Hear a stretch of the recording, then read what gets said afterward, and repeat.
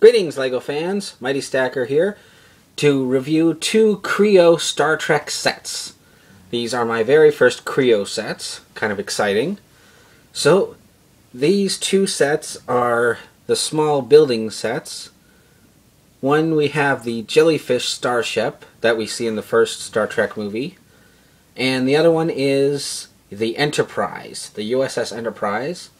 So, these are the front of your boxes. These are the backs. On the backs you can see a couple more other of these sets. There are 4 in total that you can collect and build.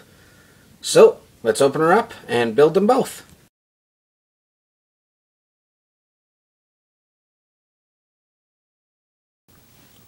And here they are. The two Kre-O Star Trek model sets. I really like them. I enjoyed the build. So I'm already going to say go out and get them while they last. So let's start with this. This is quite interesting. It's a regular 2x4 brick with the Kre-O logo on it. That's pretty cool. Get one of these with each model. Neat little display for there. Now these. Let's start with the Enterprise.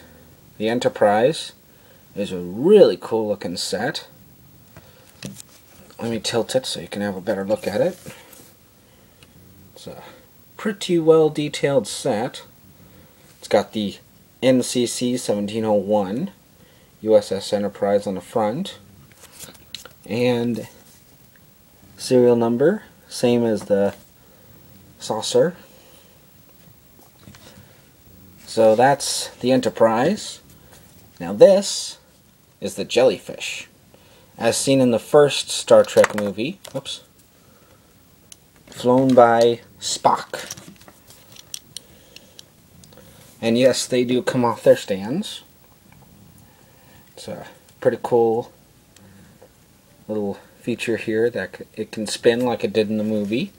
Might be in the second movie though. I'd like to see that. Now, the main feature of these sets, I'll show you. Let me just turn off my studio lights, and you can have a better look. If you squeeze the two bottoms here, ta-da! It lights up. Got a neat little light brick in there. See, that's from the sides.